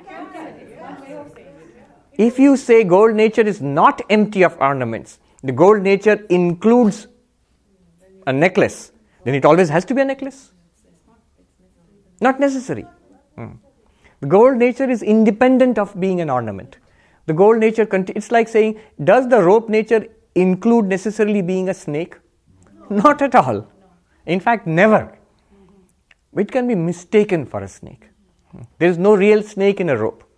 Similarly, there is no real universe in Turiya. So is Turiya empty of the universe? Is Turiya empty of the universe? In a very, not only can, in a very real sense, even when the universe is fully appearing, fully manifested as it is now, you can say Turiya is empty, shunyam of the universe. Because there is no universe in Turiya. There is no thing called a universe in Turiya.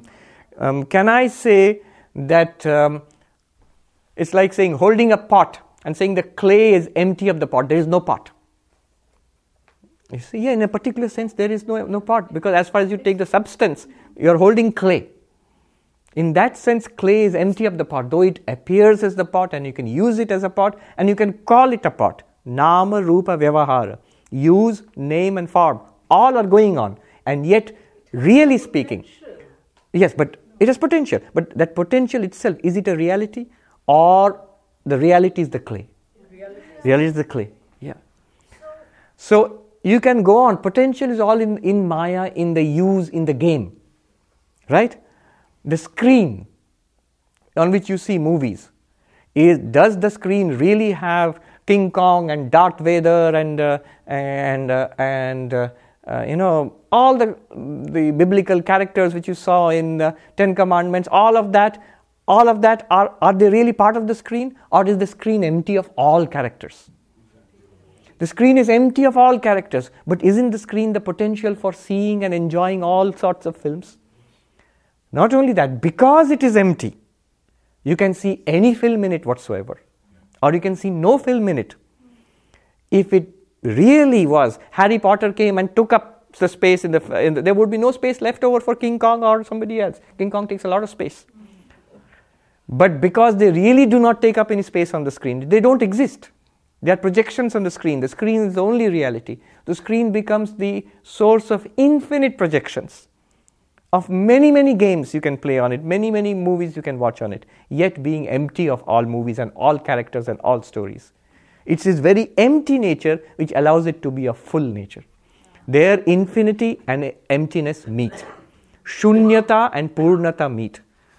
Swami Sarvapriyananda, I'll end with this. Swami Sarvapriyananda, who wrote the authoritative biography of Sri Ramakrishna, in that biography, the great master, Sri Ramakrishna, the great master, he considers this and he resolves it in one line. He says, what they, the Buddhists, call Shunya, we, the Hindus, call Purna. What they call emptiness, we call infinity. It's exactly the same thing. And exactly the same definition is given. We'll see, Gaudapada will give the definition. What is Turiya? He will say, is it something that exists? Think of it as gold and ornaments. So is gold, what is gold? Is it a necklace? No. So is it something, is Turiya a thing? Thing is like an ornament. No. So is it nothing?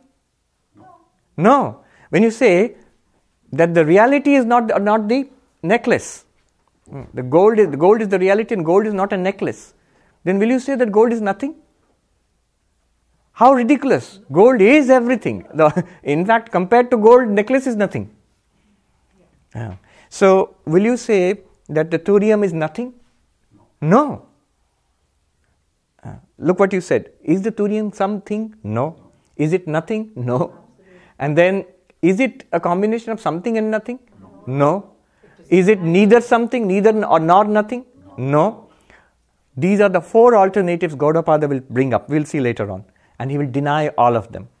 In Sanskrit, asti, no. It is something? No. It is not? No. It both is and is not? No. It neither is nor is not? No. These are four alternatives in Sanskrit called koti. Chatush koti vinirmukta tattvam. The reality lies beyond the four logical alternatives. This is Gaudapada. Go back 700 years before Gaudapada to Nagarjuna, who wrote the foundational text of Buddhist emptiness, Mula Madhyamaka Karika. There he uses the word, he does not use Turiyam or anything like that. He uses the word Shunyam. Shunyam. And then he is asked, what is shunyam? Define it. What do you mean by shunyam? Is it something? He says, no. Is it nothing? No. Shunyam is mistaken often as nothing. Is it nothing then? No. Is it both something and nothing? No. Is it neither something nor nothing? No. Then what is it? Chatushkoti vinirmuktam tattvam, the principle which lies beyond the four logical alternatives. Exactly same definition given, or same pointer given for emptiness and fullness. The peak of Buddhist philosophy, Nagarjuna. And you might say the peak of Hindu philosophy, in Advaita, in Shankaracharya's Guru's Guru. Both are defining their final conclusion in literally the same words. And you know the Shunyam, Nagarjuna starts, it's a Sanskrit text, Moola Madhyamaka Karika. He starts with an invocation. That was the style of writing. Usually they would bow down to the Buddha. He talks about the Shunyam, the ultimate reality, or ultimate, the void. And you know what he calls it? Shantam Shivam. Advaitam. Instead of saying Advaitam, he says Advayam. It is peaceful. Prapanchopashamam. The silence of the universe, peace itself. Shivam. He uses the word. Auspiciousness itself. Non-dual. Exactly the same terms used not by Gaudapada. Hundreds of years before Nagarjuna, by the Mandukya Upanishad. 7th mantra. Shantam, Shivam, Chaturtham, Shivam, Advaitam. Same words. In the screen example, Yes. it's very easy to understand that the screen is inherently bereft of the characters. Yes. Nothingness is inherent in it is conceivable. Yes. By that same line of thought, how do we say that infinitude is inherent in it? As I said, she's asking how do we know that infinitude is inherent if you use the screen example. Isn't the screen the basis of all movies? Infinite movies? All the things that you see in the movies, all the characters and events, what is the reality of them? The screen. It is the potential of seeing everything in the universe because of its empty nature. So it's like an empty canvas that allows you to paint on it. Empty canvas that allows you to paint, and not allows you to paint, maybe Maya can play everything on that because that's the empty reality. It gives reality to everything. So what is the screen here? Sat, pure being. Chit, pure consciousness. So it has to be empty for it to be infinite. It has to be not any particular thing for it to be the basis of all particular things. Empty means what? Empty of particularities. So does emptiness have to come before infinitude? No. Infinitude and emptiness are the same thing. That's why this approach is more fundamental logically. If you say which comes first, existence or emptiness? Existence has to precede everything. If it is emptiness preceding existence, it will be a non-existent emptiness. Logically speaking, being comes before everything. Then only you can characterize it as non-specific being or specific being. Non-specificity is emptiness. Otherwise, if it's not empty, if you say no, it has to be, the ultimate reality has to be Vishnu. And then a particular name, particular form, particular mythology, then it excludes every other name, form and mythology. But if it is beyond any particularities, beyond any kind of specificity, then all specificities and particularities can be predicated of it. You can write, and like this board, I can wipe it out and write something else, but all of it ultimately the reality is the board itself behind it. And the understanding of Vedanta, the crucial message of Vedanta is this non-specific fullness, which is existence, which is consciousness, which is the locus of all value. It's you. It's your real nature. That's what you are. This is the grand view of human nature that Mandukya has. Okay, we'll end with that question. Is potential an illusion? Is potential? Is potential an illusion? It's a good question. The way Advaita would say it, both potential and actuality. Potential, this is potential. And I wouldn't say actuality, potential and manifestation. Both of them are illusions in comparison with the Turiya. Yes. Illusions means, be careful about illusions. They are illusions like movies are illusions in comparison with the screen. in comparison with Turiya, they are illusions. But when you are in the illusion itself, it does not seem very illusory at all. If you're playing a part in the movie, so then you have to follow the plot. Yeah. All right. Let's end now. We won't do the meditation today. We run out of time. We had a full class today. Next class. Yeah, just wait for a minute. In the next class, we will go to the 12th mantra, where it talks about the silence aspect, and that's the end of the Upanishad. Om Shanti Shanti Shanti Harihi Om Tat Sat Shri Ramakrishna Arpanamastu.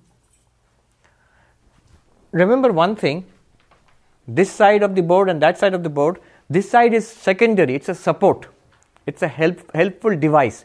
This is what the Upanishad really wants to say.